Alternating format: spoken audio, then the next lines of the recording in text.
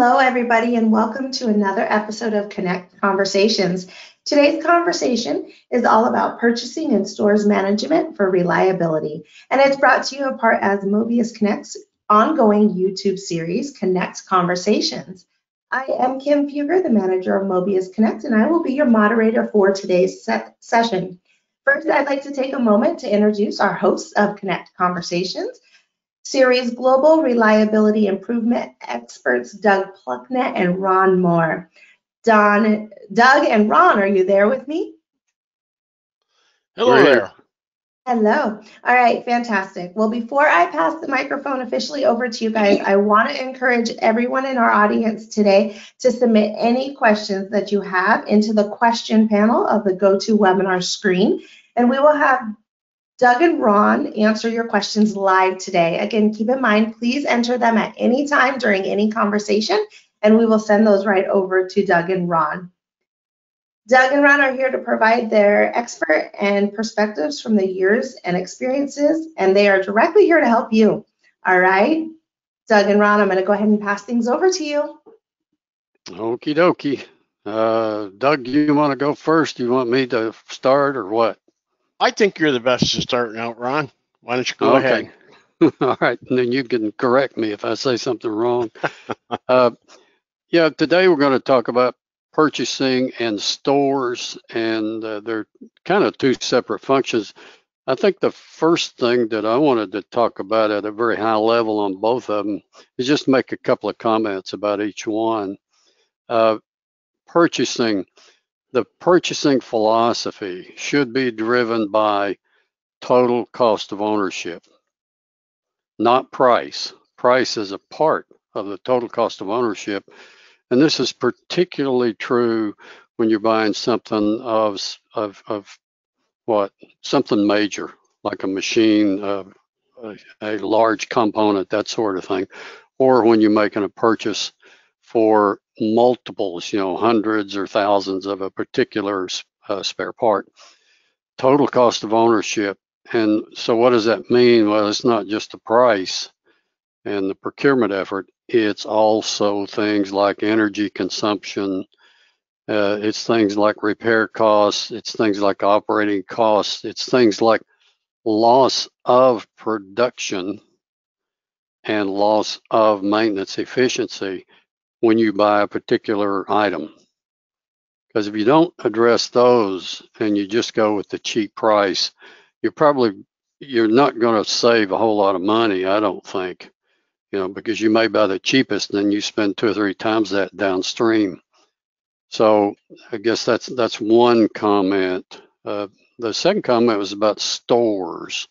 For example, I think the store, it used to be, I'll say this, used to be that the stores was run by the maintenance manager.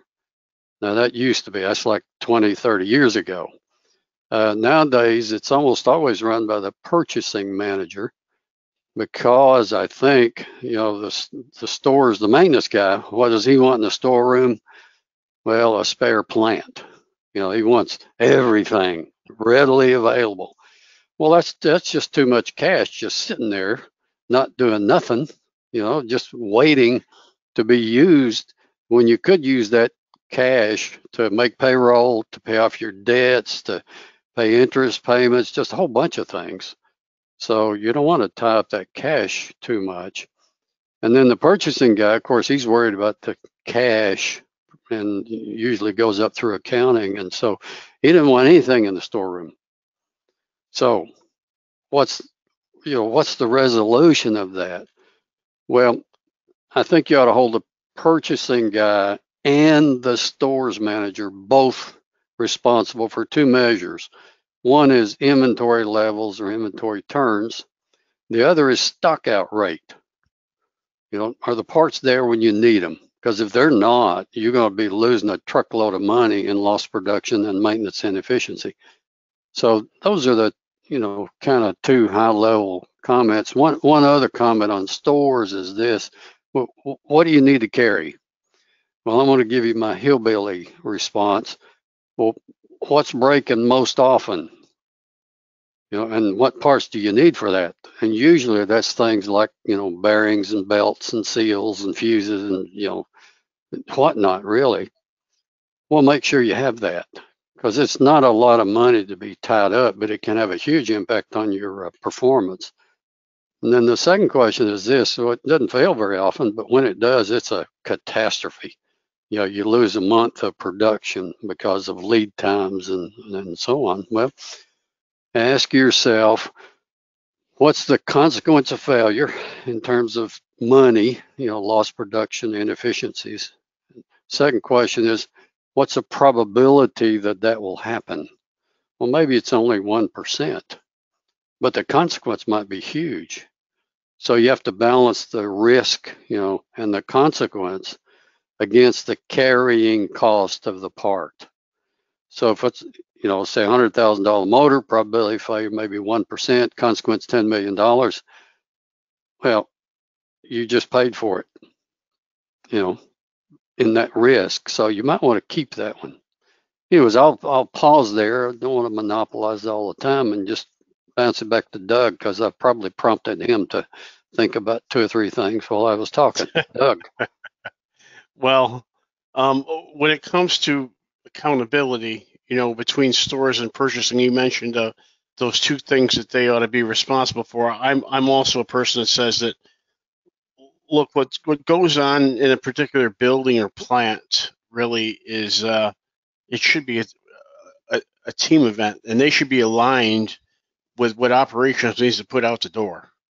Right. So Yep. if OEE is part of a responsibility, the operations manager should also be part of the stores manager, and they're going to go, geez, what piece of that do we have? Well, I'm going to tell you right now, it's measurable.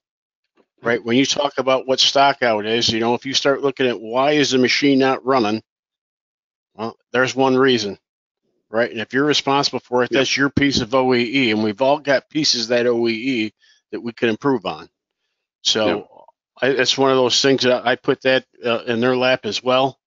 I'm a person that, you mentioned that, 20, 30 years ago, stores used to be run by maintenance. And I'm not sure if that was better or worse. Right. As you said, the maintenance guys wanted everything. And so you had somebody working in that storeroom that probably was, that believed in that. At the same time, it was a person that when you said, hey, I need this, if they went to the back in the bin to get what they were supposed to get, they knew what they were getting. Right. It wasn't just a part number to them. They knew what they were supposed to be putting their hands on. Right. So you eliminate some of that when all of a sudden it comes back to the counter, and that's supposed to be a 2-inch flange stainless steel ball valve, not an 1.5-inch brass gate valve. Whatever. Yeah. Right. Right. And it helps to have somebody in there. And I've talked with customers throughout the years and said, look, there's times that we have people that, they have hip surgeries and knee surgeries, guys that have been going up and down stairs and climbing ladders and things like that. Those are jobs to consider for that store's position. Somebody that understands what's in your building, and then you need to work with them on the mentality of this is what inventory turns means, and this is what obsolescence is, and this is what it takes when, because now you've got somebody working in there when they go, oh, geez, we got all these parts from machine X. Geez, we took that out of service 6 months ago. There's a person that should know, all right, anything that's associated with machine X, I don't need in this stock room anymore, right? Unless, of course, we've got Y and Z, which were the same. But again, it's a person that would know that, right? Yeah. So it helps to improve accuracy of what you have in your inventory by having somebody that's worked in that building and around that equipment, not just a person that's there to, put stuff on the shelf and take stuff off the shelf and account for all of it, right? Yeah. Unless your bill of material and your planning and scheduling and all that is just superb, which it's not in most cases that I've been around. It's far from superb, but there are a few out there. I'll give them credit for it. One other another comment I wanted to offer, and then pitch it back to you, Doug, is there's a hidden cost in poor stores management, and I want to just touch on what that hidden cost is and maybe how to calculate it. In talking to guys who work in the plants, what they tell me, and these are nominal figures, you can figure the details out for yourselves, but notionally, a maintenance technician will waste about an hour a day dealing with parts. Yep. Getting the parts, finding the parts, making sure you got the right parts, expediting the parts, returning the parts that are wrong and all that sort of thing. So just think about the implications of that on maintenance efficiency and on production. So you can go through the numbers and say, well, let's suppose I got whatever, pick a number, $2 or $3 million worth of stuff in the storeroom. Well, what's that costing you?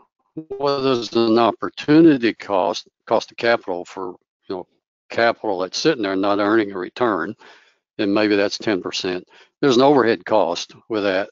And, that's the staff and the taxes and the building and, so on and so forth. Well, what's that? Well, maybe that's another, 10%. And then you got some other things around, shrinkage, stuff gets lost or stolen or whatever. Maybe that's a percent or two. Anyways, now you got a number. What's it costing you just to run the stores, right? Well, what's it costing you not to have the parts when you need them? So if you don't have the ability to do planning and scheduling and kitting so the parts are there, you don't have people in the store that understand, like Doug just said, the parts to pick for a job, you're going to lose an hour a day maybe on each guy. So you got 100 guys in a big plant, you do your own math, 100 guys, $50 an hour a day times 200 days. That's a pretty big number, that you're giving up because you don't have the right systems in place. And then take that a step further. What are you losing in production? Because the system is down, you're waiting for the parts and you're scurrying around like, rats in a silo looking for parts and you don't have them. So you're not producing. So what's the cost of that? So there are lots of hidden costs in terms of production losses and maintenance inefficiencies that you have to balance against, the cost of the storeroom, all that sort of thing. So what I've found, if you actually run the numbers, is not having a proper storeroom costs you more in those hidden costs than it does to have a proper storeroom. So just throw that out there. Bounce it back to you, Doug. Yeah. So one of the things that, this is before I left Kodak, and we were struggling at the time as a company and trying to reduce inventory costs. And, we had a group of people put together to try to brainstorm that and say, how do we go about doing this? And the reality of it was, in terms of the maintenance folks, yeah, we had stuff that we could look at that wasn't turning. That was one way.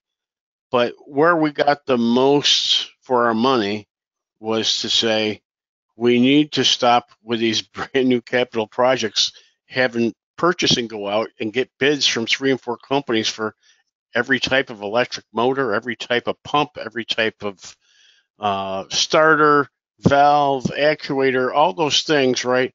It turned out, we had 15, 20 different brands of motors in stock across the company, right? And we said, all right, what are the things that we can look at that have the same footprint, right? In terms of if you replace one, it doesn't matter whether it's brand A or brand X, right? Mm-hmm. Let's take a look at, we'll make a decision on, here's the 2 brands of valves that we're going to carry, right? Be it Milwaukee or Apollo or whatever, right? Yep. They all have of the 18 brands we had, right? A 2-inch flange ball valve is a 2-inch flange ball valve. It fits in the same location just like every other ball valve, right? So let's put together a design of experiments and put some valves through a testing cycle, and we'll actuate them every 15, 20 seconds, and we'll see which ones last the longest. We'll deem those as most reliable, the same with the actuator. And now we'll take and say, this is what we're going to use from here on out, and we'll get rid of all them other ones. And we did that. It was huge savings, right? Hundreds of times more than what we eliminated by looking at inventory turns, because all of a sudden we didn't have to carry 18 different brands of valves, 18 different brands of actuators, and all the little parts and pieces that you might replace with them, in terms of how they couple together. And if it's get the larger sizes, we were rebuilding them, 4-inch and up, we're rebuilding. But we did that with every type of valve, right? To say, all right, from here on out with new projects, now all of a sudden we had the leverage to go back to those companies that we picked and say, you need to give us a better price. We used to use 18 different other types of valves, and now we're using you, right? Give us a better price on this, because you're going to be selling a hell of a lot more valves to our company than what you did in the past. Right. And that's really what makes sense in terms of stocking, right? I get the pressure that they put on purchasing of go out and get bids, right? But sometimes those bids end up creating the wrong behaviors, and that's certainly what we're seeing, and I see that in a lot of companies I work with. Well, it's because they're driven by price, not by total cost of ownership. So one comment I had relative to what you keep, I was working with a German company, and the guy comes in, and the VP of purchasing, I think he was a big dog. And he says something to the effect of, we got parts in there that we haven't used in 5 years. And I think I caught him off guard, because I said, well, that's good news. And he's like, why is that good news? I said, well, it hadn't broken. If you still got the machine and it's reliable, but if it does break, what's the consequence of that? Yeah. Right? So he wasn't thinking through, we got stuff we haven't used. Well, do we really need to have that there to manage the risk of a failure in that component? What's the consequence on production? What's the consequence on maintenance? What's the consequence on engineering or whoever? And, so you got to take it that next step. The fact that you haven't used it in 5 years is kind of meaningless, unless you go back and say, well, do I still have the equipment? Like you mentioned earlier. And if you don't, well, then you don't need it. See if you can get some salvage value out of it and get rid of it. But if you still have the machine, well, you better think it through.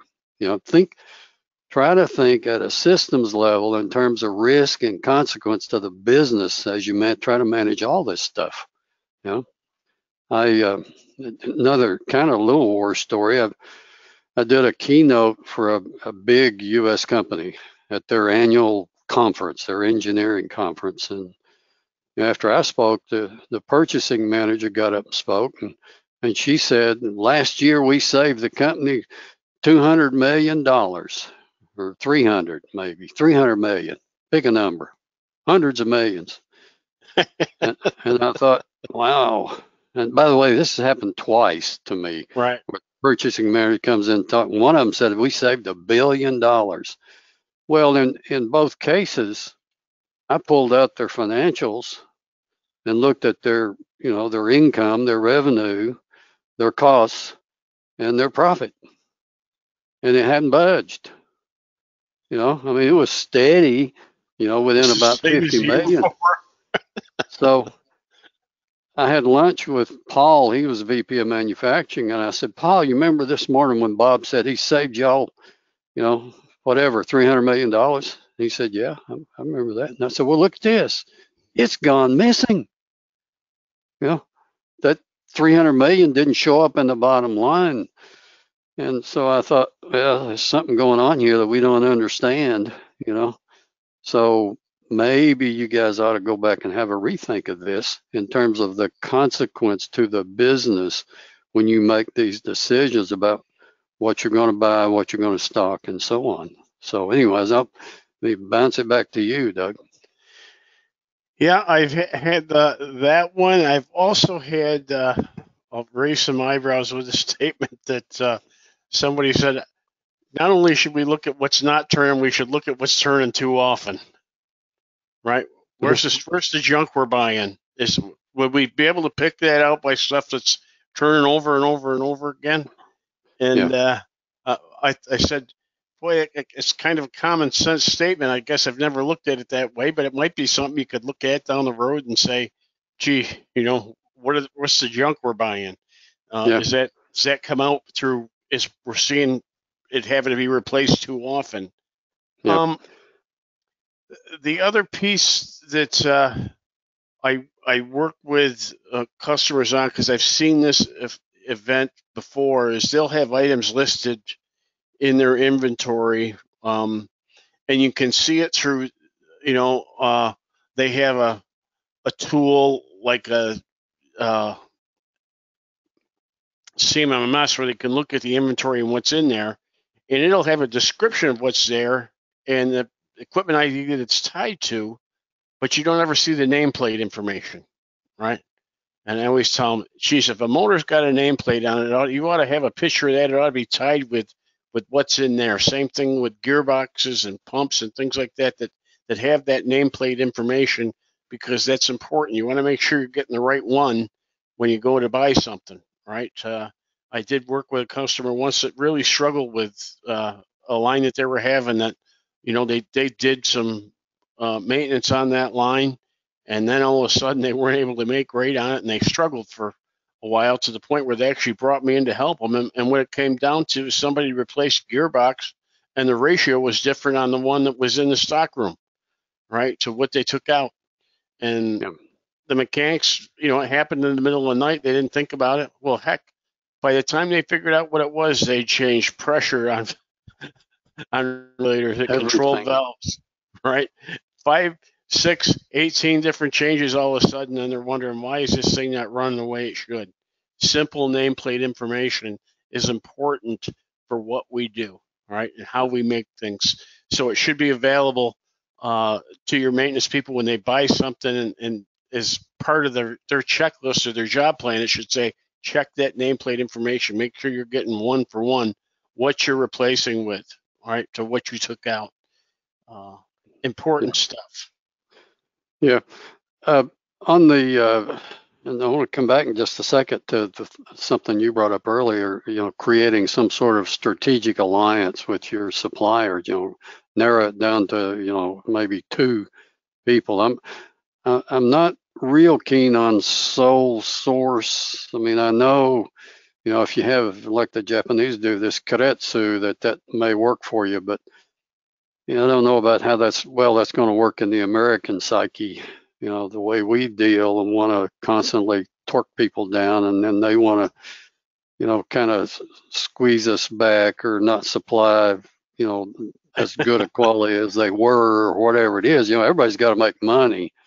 So anyways, I'm kind of in a line to you. You might have a primary and a backup, or sure, have something that you can bounce against relative to what the one guy is supplying, not just in price, but also in service and quality and all that sort of thing. So even to go from 15, 18 down to 2 or 3 makes a big difference, right? Going to 1 would be a little bit crazy, right? But going down and limiting those to say, if we're going to use a motor, it's these 1 or 2 brands, right? If we're going to use a centrifugal pump, it's these 2 or 3 brands, and we're done with having 10 and 12, right? One thing, another thing is more high level stuff, or, in terms of philosophy and strategy and that sort of thing, is, when you run in a storeroom, run it like a store, right? Like a business. Too often I see storerooms run more like an afterthought. And you mentioned it earlier, bringing somebody in that's kind of walking wounded, and you put them in the storeroom because you don't have another job they can do. Well, that may not be the best approach. I mean, it may be okay if they're properly trained and all that. But anyways, but running like a business, that if you, I'm talking to the folks out there right now, if suppose your rich uncle died and left you a store, but in his will he said you gotta run it for the next 5 years before you sell it and reap the gains of what I've put into it over my lifetime. So he wants you to earn some of that money.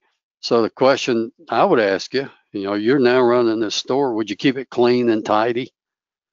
Oh, I reckon you absolutely. would. Yeah. Would you work real hard to make sure you had what your customers needed when they came in to buy stuff? Yeah. Well, of course you would. Would you try to minimize the amount of cash you kept tied up in the storeroom and still meet your customers' requirements? So you'd start to balance those competing interests, wouldn't you? Well, of course you would. Would you work with your suppliers to try to make sure they provided you with high quality stuff when you needed it, but not too soon, not too late? Yeah, and I know you got to have some buffer in there to manage variation in what they do. At 5 o'clock, would you hang a sign on the door that says, "Come on in, help yourself, leave the money on the counter, I'll get it in the morning"? Well, hell no, you wouldn't do that. That'd be stupid. So, well, if that's how you would run your personal store, well, why wouldn't you run the storeroom like that? Would you have barcoding? Well, of course you would. That's a huge inefficiency if you don't. Would you keep certain things appropriately climatized? You'd keep the meat in a cooler, wouldn't you? Well, likewise, you're going to have to keep certain components in a cool, dry place, like electronic components. So just think through the storage requirements for all that stock and run it like a store. So, all right, I'll hush now. Back to you, Doug, unless you want me to keep talking. Oh, well, you froze for a minute, so I'm looking at a message that I got up there. Okay. Anyway, we're back. So what's your thought on, I see this at not as many sites as I used to, the giveaway bins, nuts, bolts, washers, screws, anchors, gaskets, commonly used things where they just have an open area and, you might have to swipe your ID going in, but it really doesn't track exactly what you take out until, the end of the week or the end of the day when they come and they restock. Right. Well, generally I support that, because it just makes stuff easier to get. So you want to make it easy for the mechanics and all those guys, electricians and so on, to get what they need without having to be burdened with too much red tape. But there's some caveats around that. One of them is that somebody has to manage those bins and make sure that the stuff is properly stocked. It's the right stuff in the right bin with the right, everything associated with it is right. So somebody needs to be assigned to that. You can't just have a free-for-all and the vendor does all the stocking and nobody in the plant is responsible for making sure it's right. So that's one thing. Another thing I think you got to do is you've got to encourage honesty in your workforce. Now, some people are going to steal some of that. Well, steal, that's kind of an overstatement. They're going to borrow it. You might not ever get back, but they're going to, and that's okay. It's kind of like people taking a pen or a pencil from the company supply room. Who cares? It's just not enough to worry about. Now, if they take, 10,000 pens or, 8 reams of paper, then that's a different thing. So just encourage people. You have to create a climate where, you're just saying, look, I expect you to be honest with this, and I expect you to, take care of it just like I would anything else around here. So, with those 2 caveats, I think it's probably a good thing. You have any counter experience to that? Yeah, nothing counter. I would say that those that are considering doing it, they should expect a high cost the first couple months, because typically what you see the tradespeople do is they'll have their own little bins inside their toolbox, so they don't have to walk. Whether it's where I work, it could be come down 7 stories to get to the place. Yeah. So they'll fill their own little bins in their toolbox those first couple months, and you'll think, holy smokes, it's going to cost us an arm and a leg. Once they get over that, it's relatively far more efficient than make them go to the storeroom. And again, you have that time, right, savings of not having to go there and pester your store clerk to get things they use on a daily basis, right? Yeah. Yeah. Again, though, you have to make sure that the parts that are in, the loose parts that are in there are the right ones, because you don't want to pull out a cheap bolt when you really need a grade 9 stainless. Right. And it's and it looks the same as far as you can tell, Yep. but it's not. And then you have a really serious problem on your hands sometimes. So, yeah, again, it has to be managed and run appropriately. So now I got some notes here. Let me just pull them out, see if I've missed anything. Yeah, sort of covered all that. Covered barcoding, well lit, tidy. We kind of touched on that. Ease of access. Having tools you need to make it easy to access the stuff. Having stuff, clearly marked with the stuff and located appropriately. So the stuff that's, you use a lot, it's either, in some sort of satellite store there near where the folks are, or it's close to where you are, so you can, make sure it's handy to attend to. Having 2 or 3 other things. If your planning and scheduling system is really good, and you've got, the nameplate information, the bill of material, so when you put the plan together, you also identify the parts. That parts requirement goes to the storeroom. They pick the parts, they put them in a bin or a location, and then that gets located appropriately. Sometimes even at the job site, other times it's in a specific area where you're, expect to pick up the parts for a particular job. So if you have all that, that makes the maintenance guys a lot more efficient. And it's worth the effort, if it's properly done, to have an extra guy or, somebody else, one more person in the storeroom to attend to that. And in fact, at night, I think I would have some in a big plant. We didn't do this in a small plant, but in a big plant at night, I'd have somebody on shift doing nothing but picking parts and getting them ready and doing cycle counts to make sure that things are accurate, and maybe even doing receipt inspection. They're going to be busy getting ready for what? The next day or 2 or 3 days from now, so that you make the whole system, more efficient. If you've ever been in a grocery store at 2 o'clock in the morning, you know what this means. They've got people busy restocking, cleaning, out back, receiving, and putting things in the appropriate place. So it's a very similar kind of mindset, so that you make things easy for your customer, you make things easy for the folks doing the work. You try to accommodate all that, and then things go a lot more smoothly.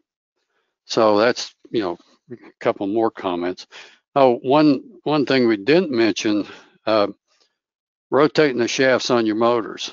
Now, I know that's a really common thing that people talk about, but there has to be a structure to it. Everybody knows you're supposed to do that. Do you do it? And how do you know you do it? So is that somebody in the storeroom that's supposed to go around and rotate, twist the shafts on the motors? How do you know it got done? Is it supposed to be done periodically?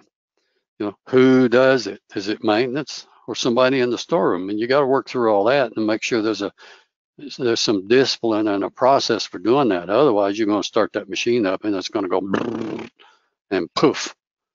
So Yeah. Oh, receipt inspection, particularly for critical components. Are you doing appropriate reviews of what you got in to make sure it's right? You know, because if you don't, you get it, you put it on the shelf.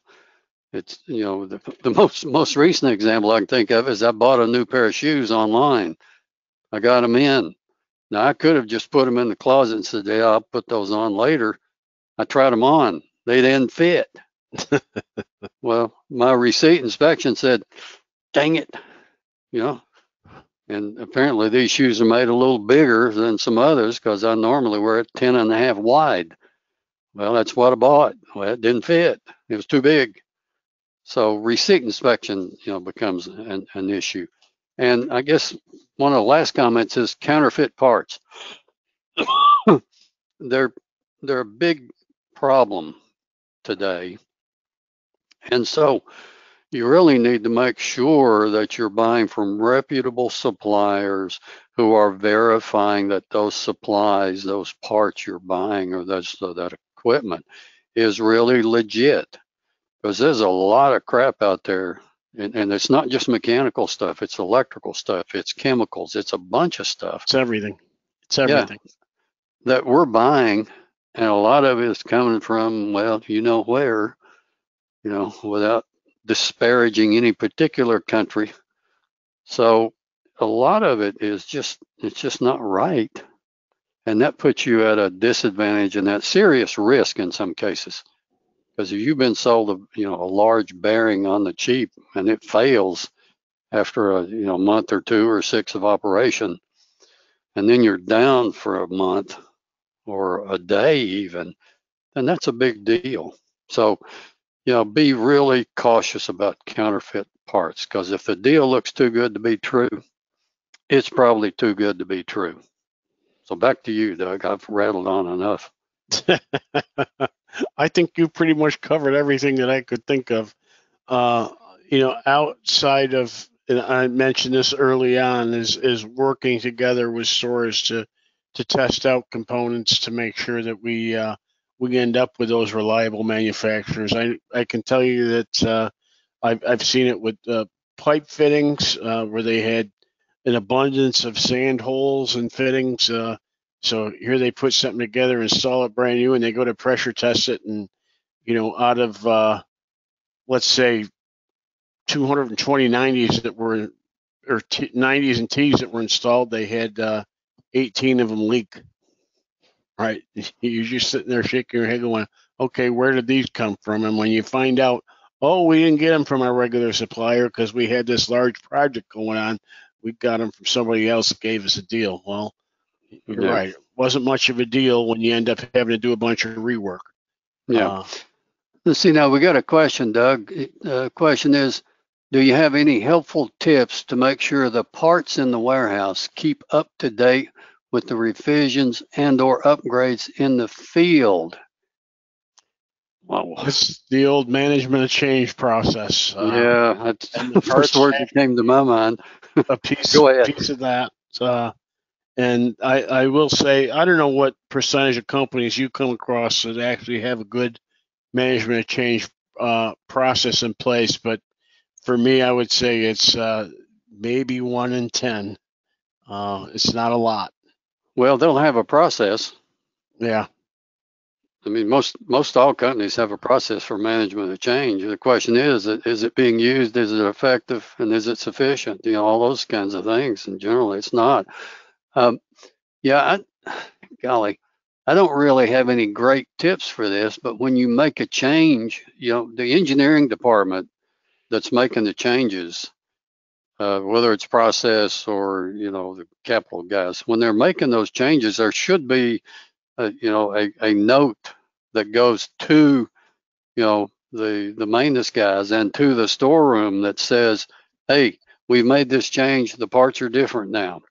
All that stuff you got that's in there, probably not any good anymore. Right. So unless you've got that link between, the people making the changes and the storeroom or the maintenance guys, it's probably not going to happen. So I guess the key thing there would be to have a standard or procedure or checklist in place where that gets done when you make changes as a part of your management change process. Did you have anything else there, Doug? No, I agree with you 100%. In fact, this is becoming a larger issue the more we automate and computerize our systems, because those parts, the obsolescence is typically, somewhere between 18 months and 2 years, where we're seeing some things like IO cards go obsolete, programming changes. So we need to make sure that we have a backup program, and that's kept somewhere, and that is kept up to date, and who made those changes, and how do we go back if something doesn't work or we end up with a glitch. All those things now are sometimes becoming part of the responsibility of stores, if we keep that in a place where somebody can find it when they need it, right?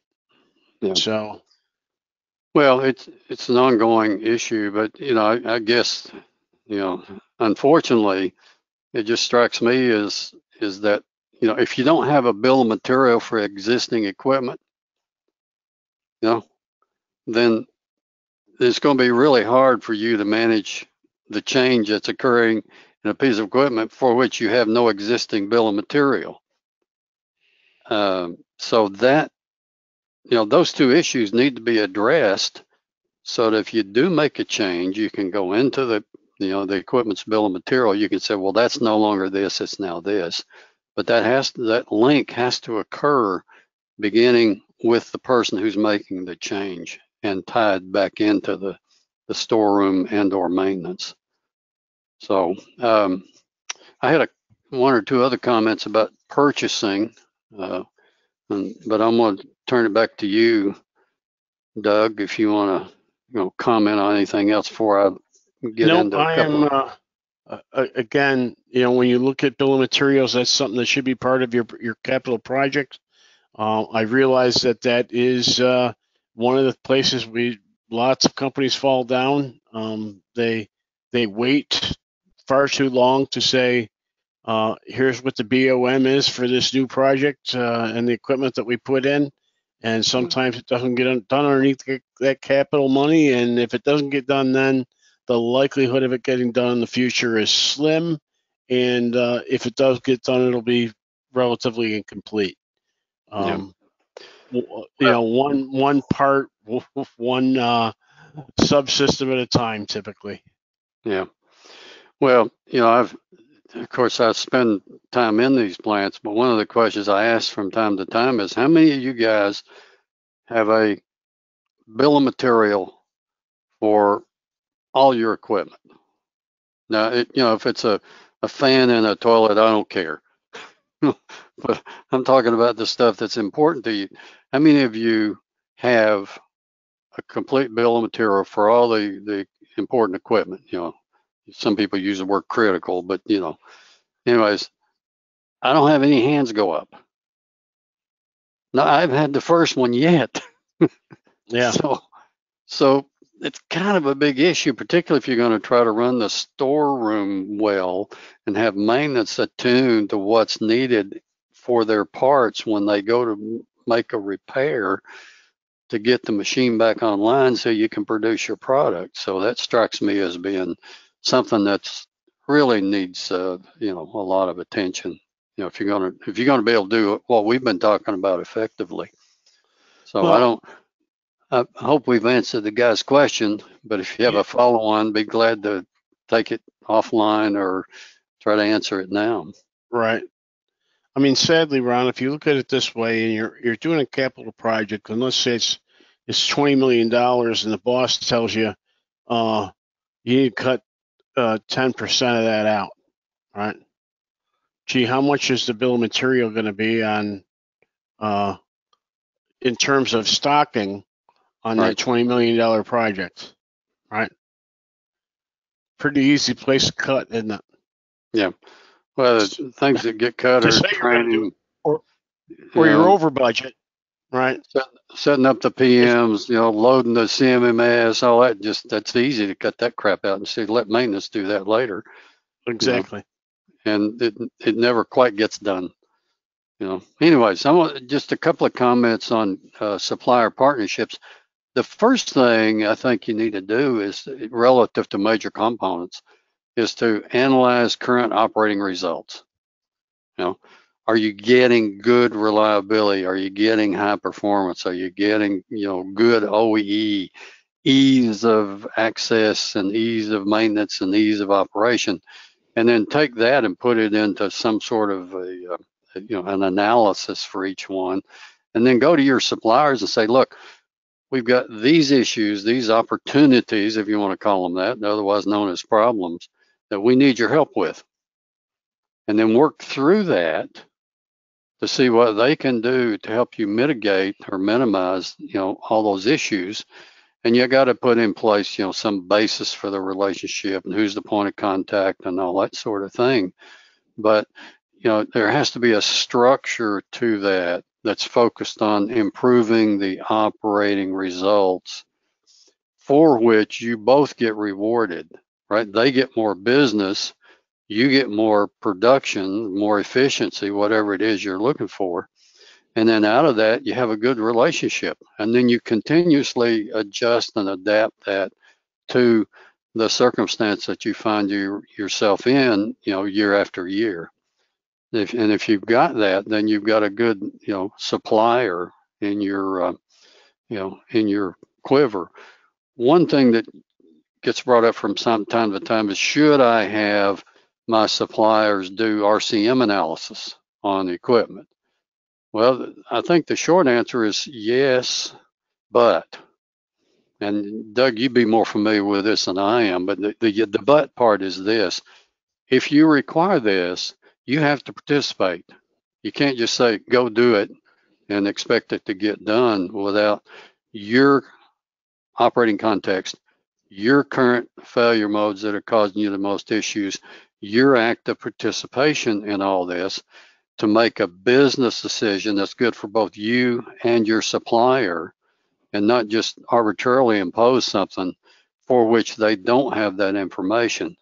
So if you're going to impose that, it's probably a good thing, but it's going to cost you more short term, probably not long term, but it's going to cost you a little more short term because you have to be an active participant in the analysis and the decision making. So I'll bounce it back to you, Doug. I can tell you, I have never had a company say, go work with our supplier without providing people. Typically, it's we're going to bring the supplier in. The smart ones that I've worked with, let's say that if I've worked with a dozen companies that use suppliers, I had 2 or 3 that made the supplier sign off on, if we come up with improvements to your product, you're not going to give them to our competitors, right? Yeah. So that is something to think about. They will know and will have seen typically some more things that you may not have seen in terms of your equipment, in terms of failure mode. So it is useful to bring them in. And they are also, if you're going to do this, don't be bringing in a sales rep. You want a field service technician to be doing that with you. Somebody that's actually hands-on, knows that stuff, or somebody that's assembling it, right? But typically, I tell them you want the field service technician to be the person you're involved with. So. Yep. Amen. See what? We're coming up on the, even though we started a little late, we're coming up on the end time for this session. Any other thoughts, Doug? I can tell you what's on my mind for the time being. In terms of my expertise, I'm pretty limited when it comes to the stores and